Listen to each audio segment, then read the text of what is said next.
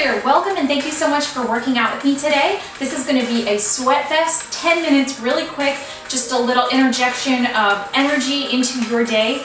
I'm your host, Stacy Summerow. I'm the host of the Called and Caffeinated podcast, as well as a speaker and founder of the Be Not Afraid conference. So welcome to my living room. Thanks so much for joining me. You don't need any equipment. I've included a quick 1-minute warm-up, but not a cool down with this workout. So let's get the word into our workout and let's get started with the warm-up.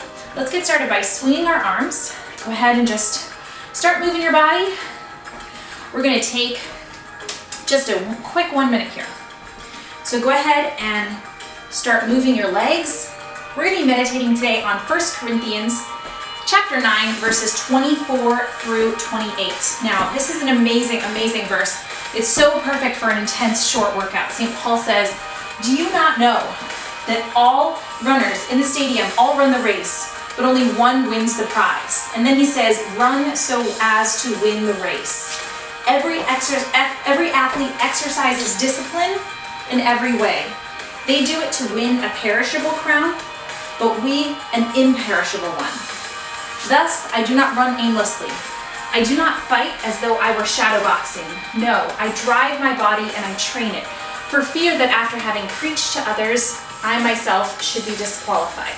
Okay. Go ahead and take a step back here. There's so much good stuff in there. So much good stuff about how we are running a race for an imperishable crown, right?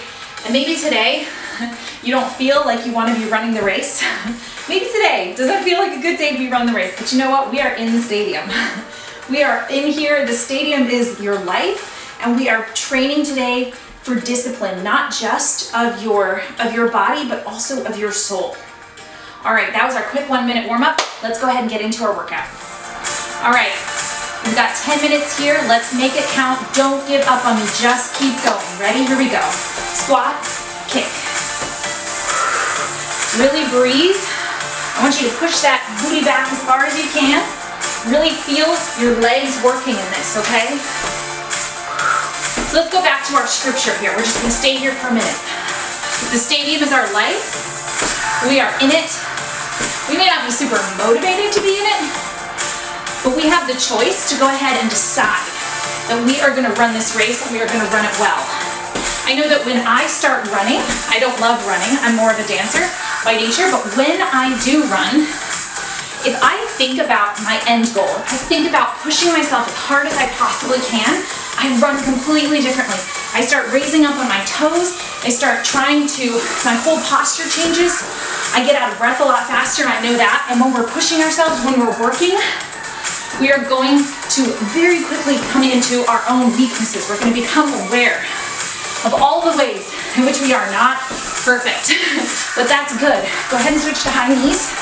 It's good. Anytime that you gain self-knowledge, anytime you encounter your own weaknesses, that's an opportunity to train harder. That's an opportunity to open ourselves up to God.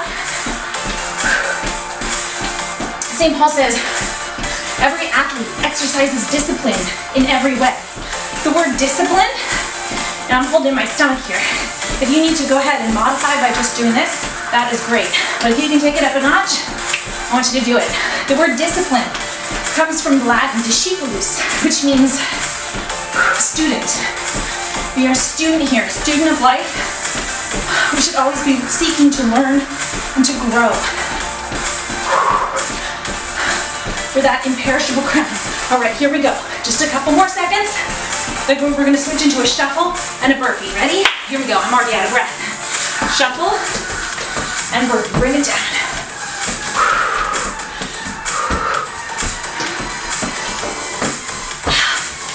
Think about where all of this discipline is leading. In order to be a discipulus, a student, we have to be willing to learn. We have to be receptive, open to the promptings of the Holy Spirit. We have to be willing to let God do more with us than perhaps what we're comfortable with. And I find anytime I open myself up to the Lord and I say, Lord, I surrender. I want to be your disciple. I want to walk through this life, running the race with you beside me. And he does that. He'll come to you. He'll give you himself. It starts right here. I do not want you to give up on me here. All right, next we're moving to an exercise on the floor. Here we go. Go ahead and have a seat. You can sit on a mat if you want to. You're gonna twist, kick, twist, kick. Now, of course, there's a way to do this. Cheating. There's a way to do it right. So I want you to lean back as far as you can go. Really feel that core engage.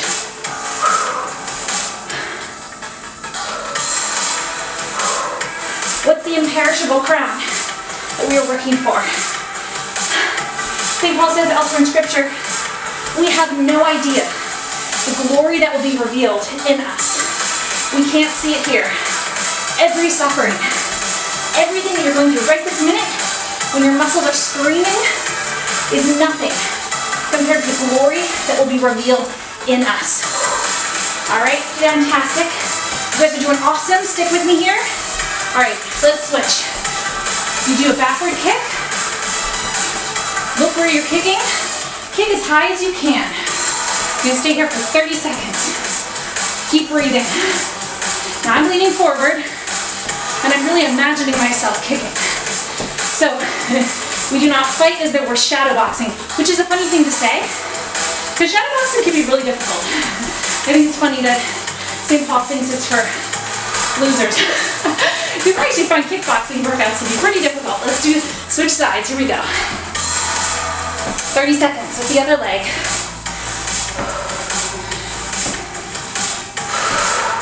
You're really tightening those muscles. You're using your stomach even for this exercise. Imagine that you really are kicking against a hard wall. Training your body, not just shadow boxing, but really truly training yourself. All right, we're halfway there. We're gonna do, next one is crisscross jump. Crisscross jump. Now the modification for this is if you need, you can step and this way. But if you can, I want you to take it up a notch. I know I'm already breathing pretty hard.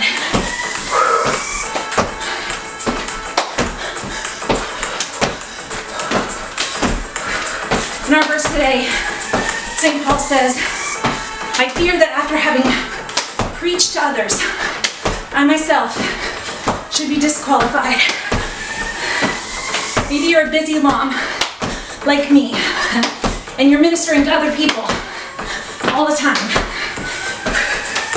Or maybe you're serving other people in some area of life. I'm going to take a quick minute to breathe here. More than halfway there. All right, come on down for our tricep dips. Maybe this is your time to take care of yourself, to tune into your own soul, to let the word and your workout train you and refresh you and renew you. Now with these tricep dips, let your elbows go behind your body, okay? None of this cheating stuff. It's actually harder to cheat for these for some reason. Hold your stomach in for this one too. So when you run, don't let yourself be disqualified by serving to others and getting nothing back. You're doing something good for yourself here. I'm proud of you. I know God is proud of you for taking this time to discipline your body. All right, next exercise coming right up. We're gonna do a plank to an alternating arm raise, just like this. Ooh, I'm feeling that in the triceps. Go ahead and give me a plank. These 10 minutes, we're making them count. You're doing something amazing for yourself. Your body's gonna thank you for it. And this is the beginning of the discipline that lasts all the rest of your day. Try and keep your body in a straight line. I know there's a temptation to let your body come up, but keep it in a good straight line.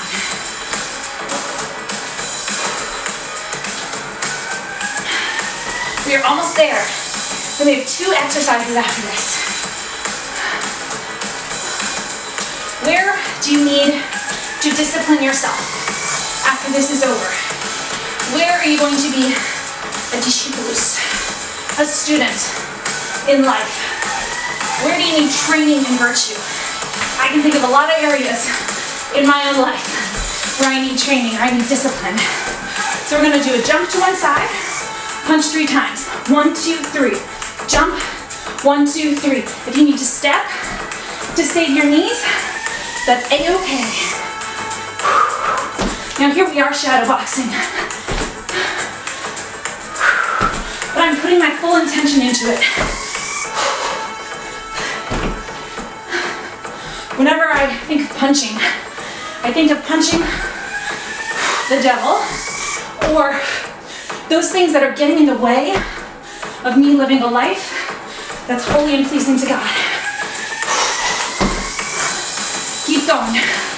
Feel the music. We're almost there. And then we have only one more exercise.